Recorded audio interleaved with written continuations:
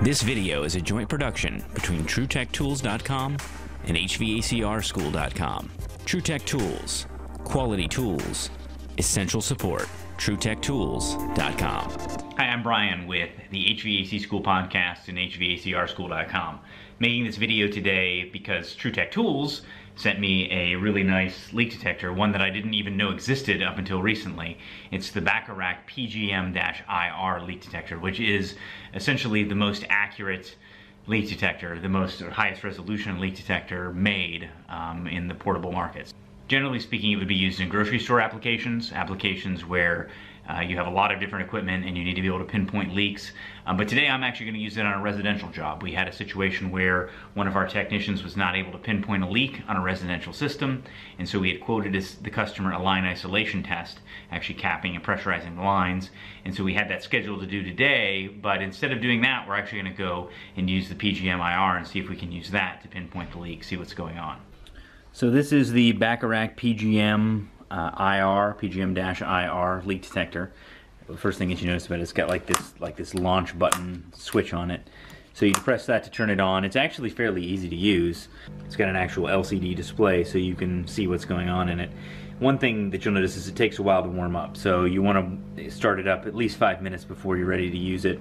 And you want to start it up, like most leak detectors, in an area that you're pretty confident you don't have ambient refrigerant. So either outside or in this case, away from where you're going to be doing the initial leak detection. And so generally, you would use this, you would take the wand, you would put the wand inside cases in a grocery store, and then it would pick up refrigerant. That's how you would generally use this, but we're going to use it today in an application just trying to find a leak in a typical chase. So setting it up is really easy. Set it to the refrigerant. You can hit any arrow key and then go down to gas type, and then select whatever type of refrigerant you want to select. And it has a wide range of refrigerants that are included inside the device. We're just going to go ahead and keep it on 410A for now.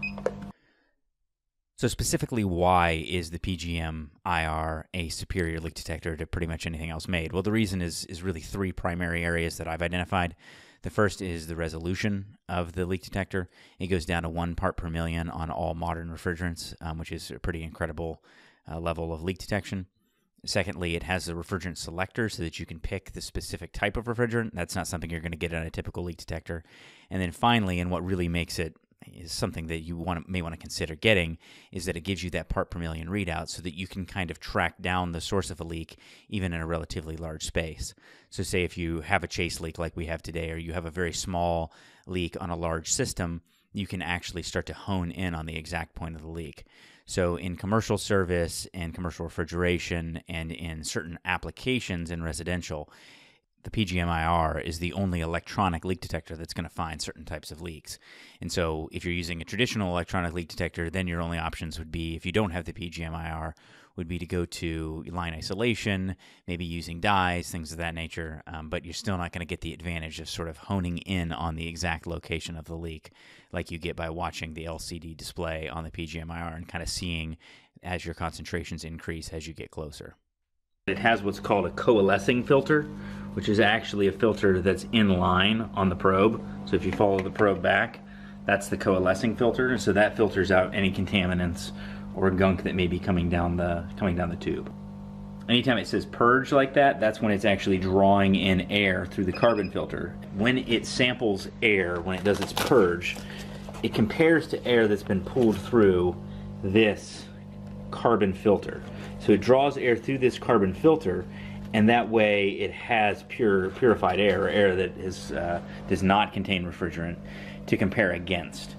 It will not be affected by temperature. It will not be affected by relative humidity. So you're not going to get false positives when you walk into a cold freezer or you walk outside into the heat. It's really going to do a great job of not picking up false positives compared to pretty much any other leak detector. Another nice thing is that it will show you the peak reading. So the maximum amount of reading that you saw, that's what that is. So the highest I've seen is 1 part per million, which means that, based on how it's reading right now, there is 1 part per million of ambient 410A in my office, which isn't surprising given that we have a bunch of tanks of R410A right outside my office, and we have equipment all over the place. So it's not surprising we would have a little bit of ambient R410A in my office. All right, so we're ready to take this thing out to the field and see how it does. All right, so we're about to exit the truck to use the Bacharach PGM-IR here with Jesse. Howdy. All right, so the first thing that we notice, we just came inside, is we do have quite a bit of greening here, and I'm interested in why that is. See right here too. So we're going to open it up and take a little closer look at that. All right, so what I didn't initially realize is that this is a new construction house. I mean, it's not like new, 2013. First thing I look at is always any sort of threaded connection. So we're going to take a really close look at that, obviously. You see, as we get closer to the ground, we're getting some of this. And then another thing I always look for is where the drain is draining, and when it's draining directly over the copper like it is here. Bleaching the grass, that's a good indication that the customer is probably putting bleach in the drain every month or so. And that's going right on top of the copper here. I mean, our chase is probably coming out right here, so we have our copper going underground. So this, you know, chlorinated water is just saturating right into the copper. Yeah, and what we're not saying is that this is where the leak is right now, because we need to prove it, but either way, we're going to mention to the customer about this, so that way they stop putting bleach in it, because it will be even if it's not a problem right now, it'll be a problem in the future. But just based on seeing the greening as it gets closer, and then it gets less green as it goes away, we have an indication that something in the earth is attacking the copper. We haven't connected our gauges yet, and the reason is because we don't want to introduce any ambient refrigerant into the air around the condenser until we've done a quick pass with the PGM-IR around the condenser itself. But I am always looking for signs of oil. You know, I can feel a little bit of oil around here. It's likely just where the caps were taken on and off last time. But that's a place I'm going to check carefully. And then I'm always looking inside the condenser, especially, you know, discharge line connections. They can tend to have small pinholes. And then the tops and bottoms of accumulators can tend to have corrosion. Again, depending on your market, you'll have more or less of that. This is where experience comes in. Generally, a system that's this new isn't usually going to have an accumulator leak. We're still going to do a leak detection on it, but we're not going to focus on it as much as we would if it was old and already had a lot of rust on it. You have your discharge line muffler. These can also rust. They tend not to as quickly unless the paint has been scorched or if the system is running extremely hot. Then that can also tend to crack the paint, which then can result in corrosion. We're always looking at all of the factory connections to make sure there's nothing abnormal there. Pressure switches. So we're just going to go through the entire thing. You can also set the range at which it will alarm by going to range, and then you can set the parts per million. I at one point in time had this set to a 1 part per million range, which is why it just kept going off all the time. But in general, they recommend that you set it to 10 parts per million as the range at which it starts to alert. So it just went through a purge. You can see right now we're reading 0 parts per million. I'm just going to watch carefully. One thing that I have noticed about this is it's a little bit of a slow reader. It's not something that you can just put it on there and run away. All right, so now we're going through a purge. When it goes through a purge, it's not going to measure anything. Again, I'm not going to put credence in, you know, 1 part per million. This is a leak that leaked down, based on talking to the customer, probably over, you know, we went through winter, so let's say within 6 months we lost, on the outside, within 6 months we lost 4 pounds of 410A. So I'm just going to set it here in the Armaflex and see. Oh boy.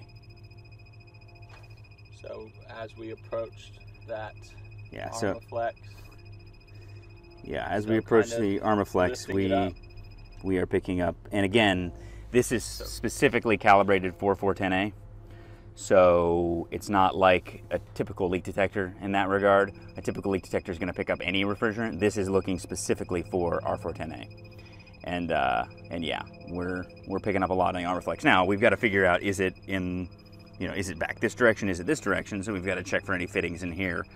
But at this point, it's going to be pretty likely. So right now you can look. It's reading 0 parts per million, kind of bouncing in between 0 and 1. What if you hover over the dirt area there, right where it looks like the bleach has been? Right here? What if we dig that up a little bit.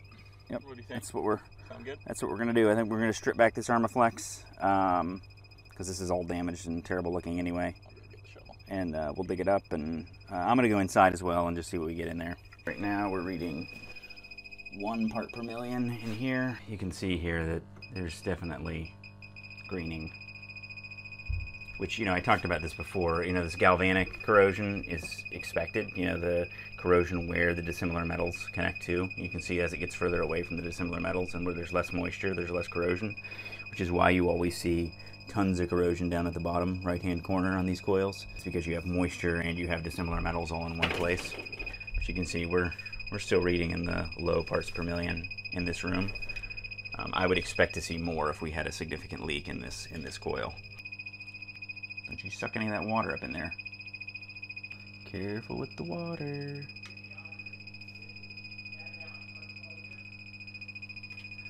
But honestly, a little bit of increase, even if we did have a chase leak, would be expected.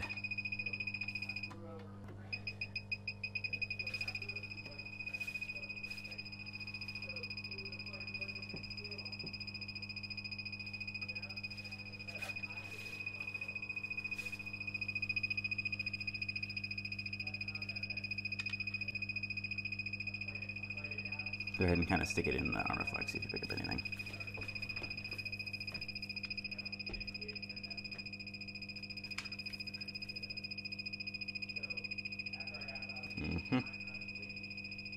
So we're seeing our highest refrigerant concentrations inside the Armaflex, both inside and outside.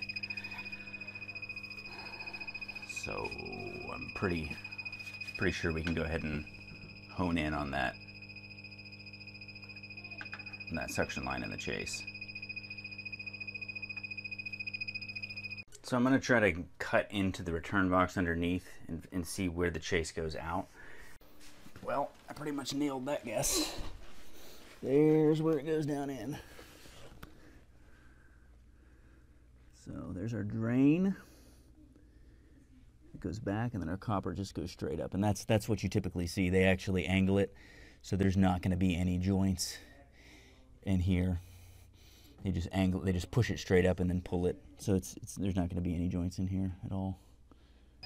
We're not seeing huge concentrations, and even when you can see this chase is actually really globbed with mastic. It's really well sealed.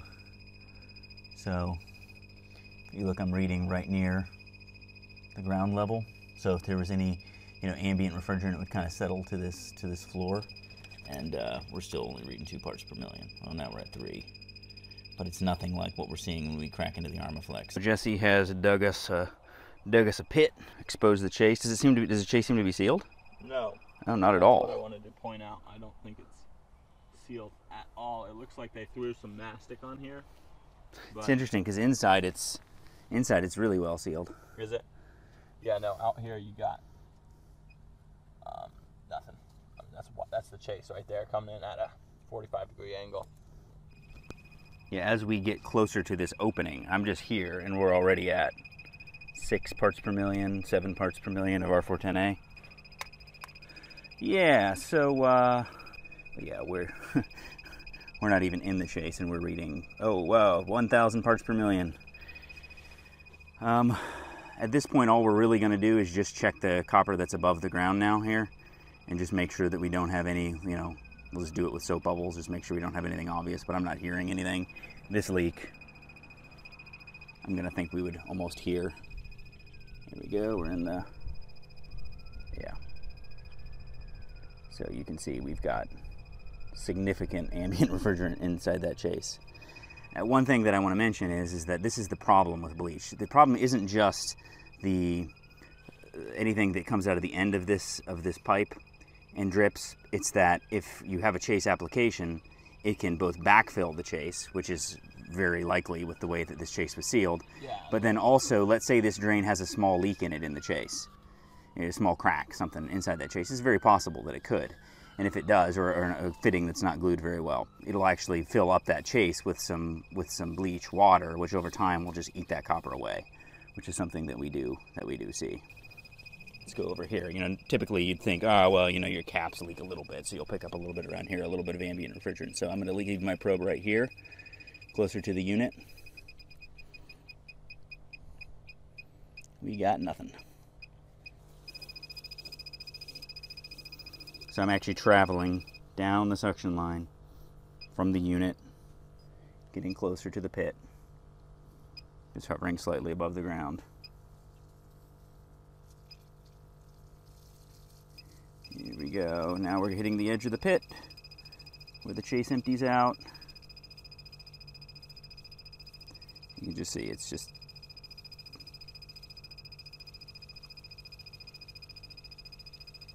yep. So we're going to continue to do our due diligence. I'm going to do a leak detection inside here as well and just make sure we're not picking up anything in here, but we've pretty much narrowed it down at this point.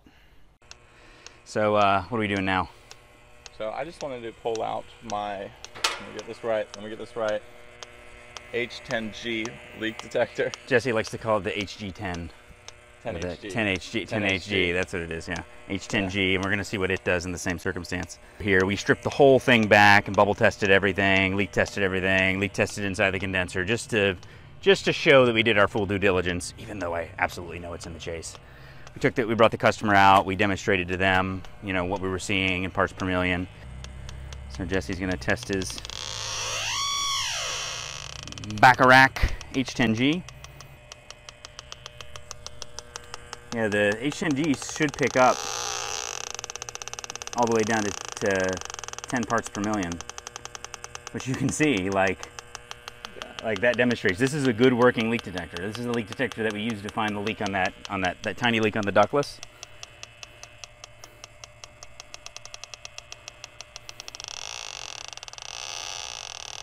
So, I mean, you're picking it up, but it's not the type of thing you would feel crazy confident about compared to what we were seeing with the big boy. Yeah, and I was really thinking, you know, just maybe over the hole here, it would be picking it up. Like it was with the other one, but yeah, it's not. Yeah, the other one's picking it up right here. This one you have to, you know, you can't even be on this side necessarily. You kind of got to be back in here. Yep. So this service call kind of demonstrated two different things. A, it demonstrated why you don't tell a customer to use bleach down their drain.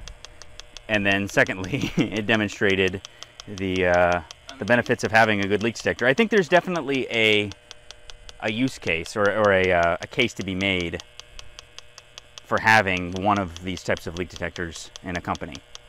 I mean, because really, I mean, this eliminated us doing a line isolation test.